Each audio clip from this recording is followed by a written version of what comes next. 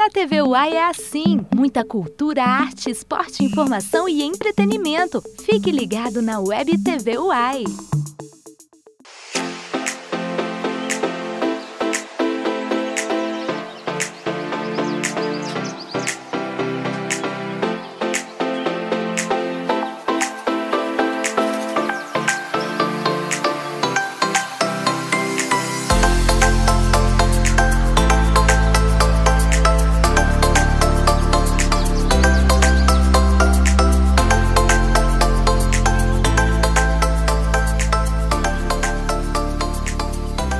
Salve, salve, apimentados mais lindos do meu Brasil! É o Vida Saudável pintando na sua timeline. E hoje aqui no estúdio, para aquela rapidinha com o especialista, a gente está trazendo mais uma especialista para responder todas aquelas perguntinhas que vocês estão cansados de fazer nas nossas redes sociais. A gente está aqui para colocar em xeque essas perguntas e trazer todas as respostas.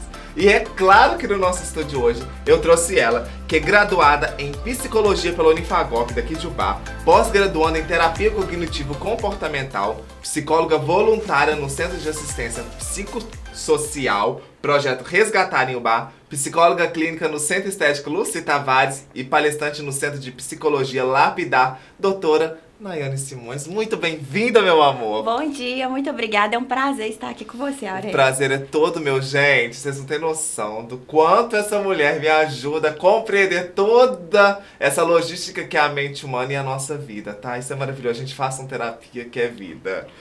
Doutora, pra começar, a gente tá no mês muito simbólico, que é o Janeiro Branco. O que é o Janeiro Branco? O que esse mês e essa cor vem de encontro para a sociedade? Então, em primeiro momento, o Janeiro Branco, ele é recente e ele vem trazer pra gente essa reflexão da nossa saúde mental. E quando pensamos em saúde mental, normalmente a primeira coisa que vem na cabeça é a ausência de um distúrbio mental ou de uma depressão, e não necessariamente, não somente isso. A saúde mental está relacionada à forma com que a gente se posiciona nas relações, no trabalho, o pensamento positivo, gerenciar todos os problemas e as questões que surgem ao longo da vida de forma assertiva, funcional. Então, assim, é uma complexidade a saúde mental. O que a gente chama de equilíbrio emocional é um processo. Um processo, e o Janeiro Branco vem trazer isso, de que a partir do branco, que é como se, de onde parte todas as outras cores, a gente tem a possibilidade de conseguir alcançar novos caminhos, novas possibilidades, traçar objetivos, metas, e aí a importância da saúde mental para qualquer mudança que a gente queira em nossas vidas. É pegar então pra gente refletir e pensar na nossa vida, nesse novo ano, nesse novo ciclo, nessa nova jornada que se inicia novamente, né? Exatamente. E justamente por ser o janeiro, o primeiro mês do ano, e a gente deixou para trás tudo que aconteceu de positivo, de negativo, como se a gente tivesse uma nova oportunidade de escrever uma história diferente. Adaptar o que tinha que ser adaptado, mudar o que tinha que ser mudado, deixar para trás o que pode ser deixado para trás e começar novamente. Por isso, foi bem assim, pensado o Janeiro Branco nesse momento. Eu amei esse Janeiro Branco.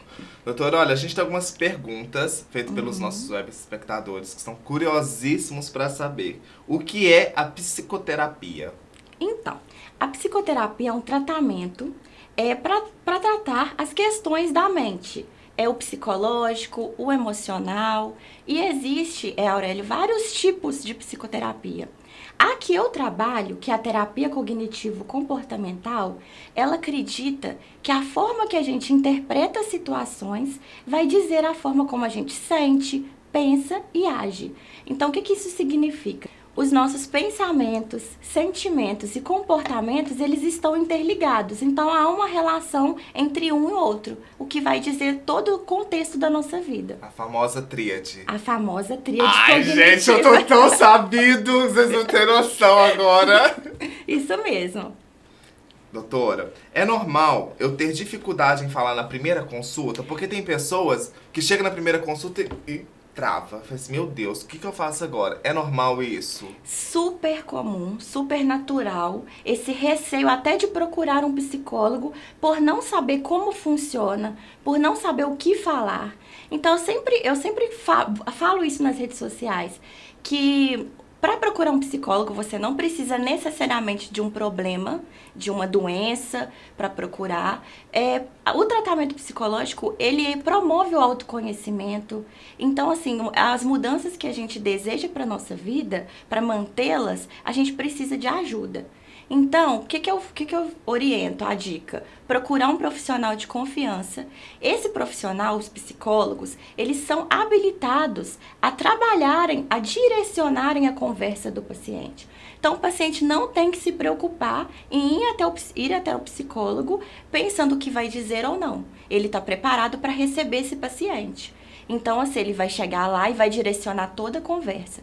Eu, por exemplo, na primeira sessão, assim, eu explico para o meu paciente como que funciona o atendimento psicológico, o que é esse atendimento psicológico, como que funciona a terapia cognitivo-comportamental, como que funciona a minha forma de trabalho, porque assim traz tranquilidade para o meu paciente, traz confiança de que ele está indo para fazer tal e tal coisa, para atingir tais e tais objetivos e metas, e assim ele se sente mais confiante no tratamento.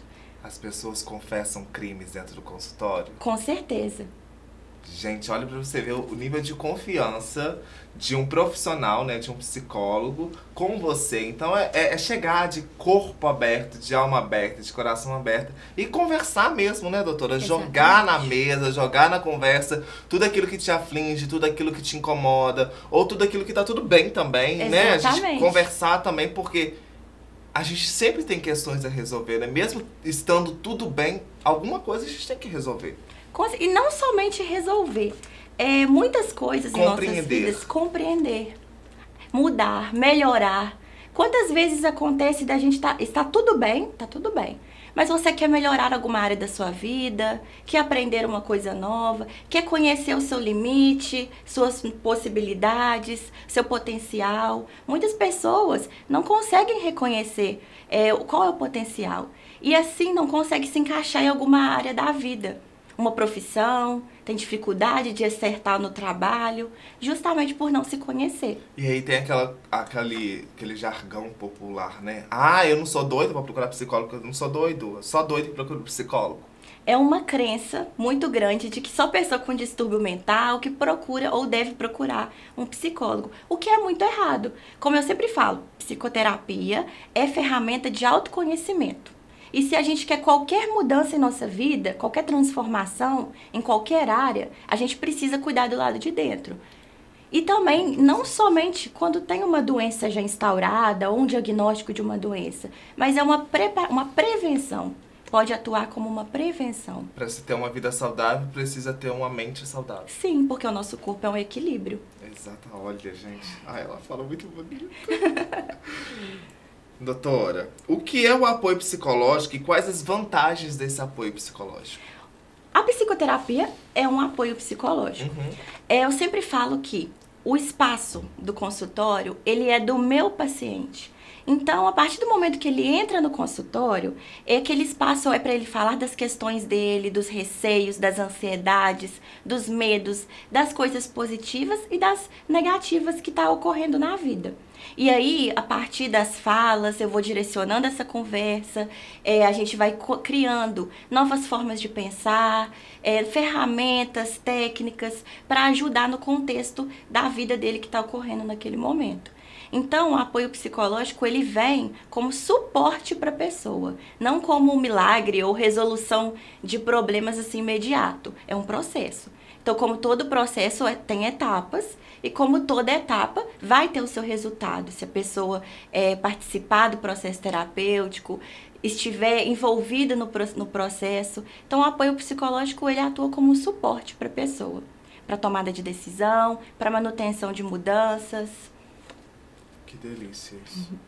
É sempre bom a gente ter esse apoio. A gente tem um apoio ter apoio da família, dos amigos, e ter esse apoio profissional também faz toda a diferença na vida da pessoa, né? Exatamente. E é totalmente diferente. eu não sou amiga do meu paciente.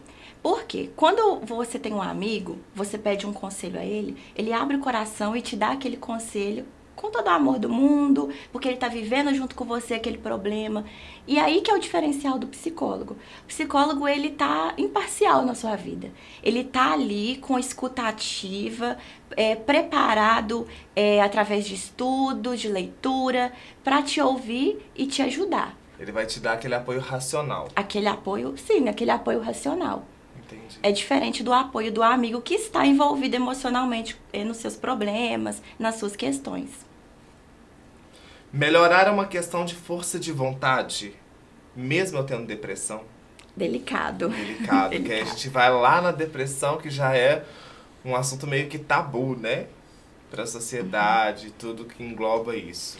E segundo a Organização Mundial de Saúde, esse ano de 2020, a depressão ela é considerada a doença mais incapacitante do mundo. E por que tão incapacitante assim? Justamente por ela ser uma doença que não identifica, não diagnostica, né? Através de exames como raio-x, não aparece isso nos exames, a pessoa tem muita dificuldade de aceitação. De aceitar que precisa de ajuda, de apoio.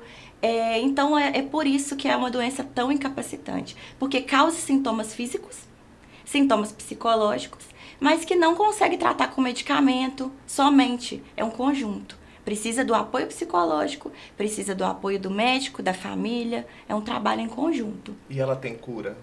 Então, a depressão é uma doença que, dependendo do estágio, do nível que essa depressão está, é difícil. A pessoa vai conseguir ter uma qualidade de vida. E respondendo à pergunta da força de vontade, a gente sempre ouve isso, seja a pessoa ansiosa ou a pessoa com depressão, o amigo ou um parente falando, não, você tem que ter força de vontade que você vai conseguir mudar. E, infelizmente, muitas vezes a força de vontade não é o suficiente. Às vezes a pessoa tem ou não tem, mas não é o suficiente para aquele problema.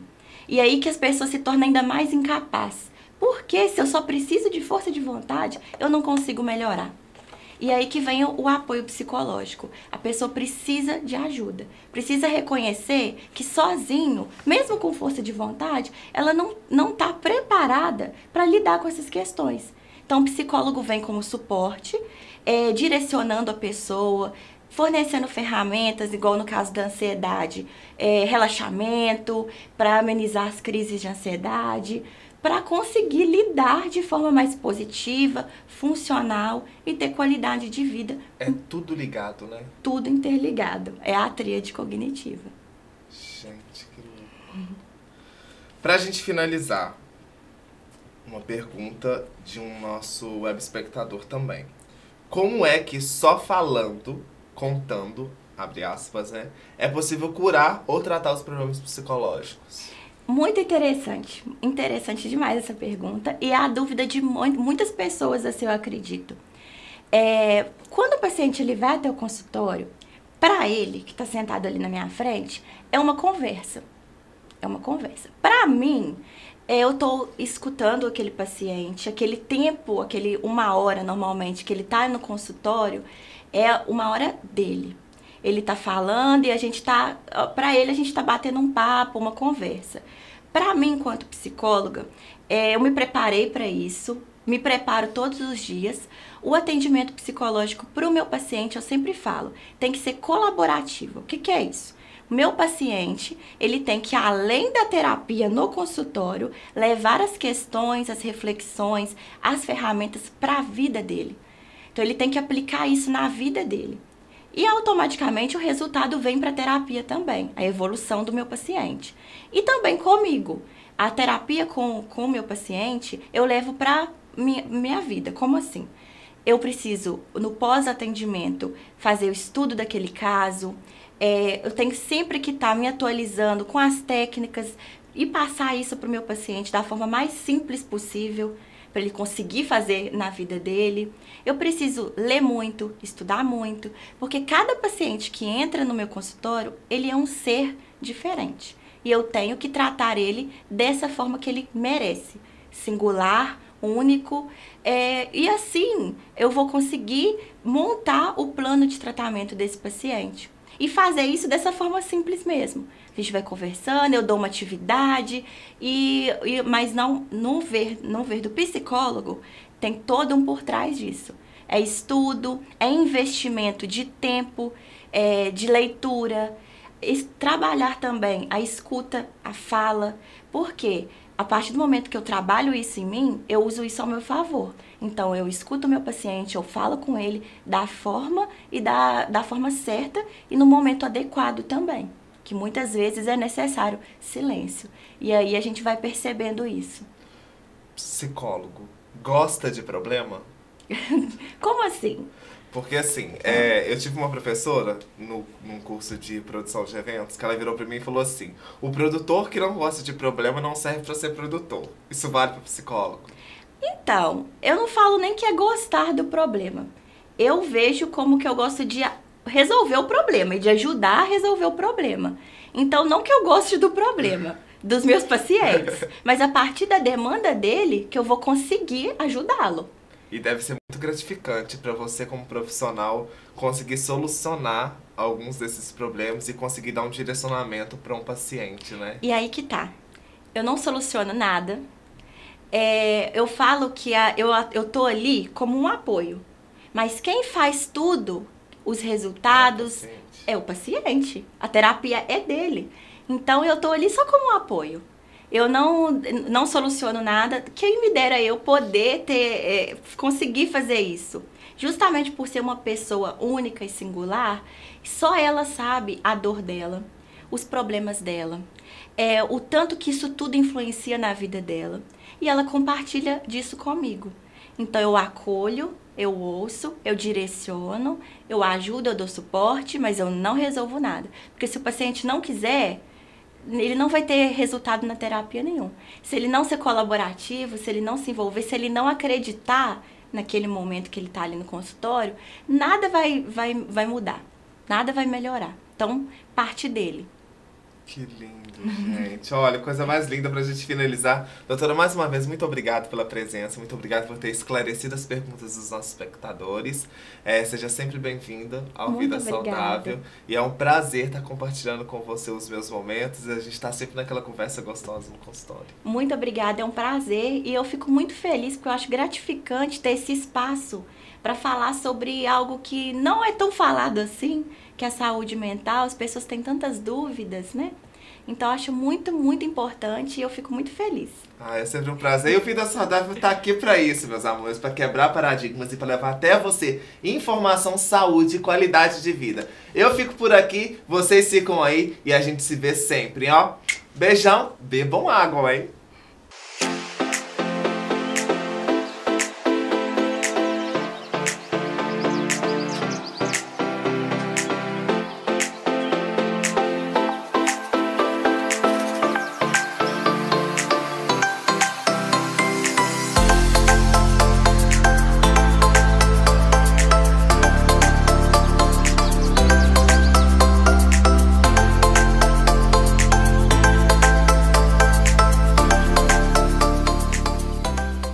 Você está ligado na Web TV UAI.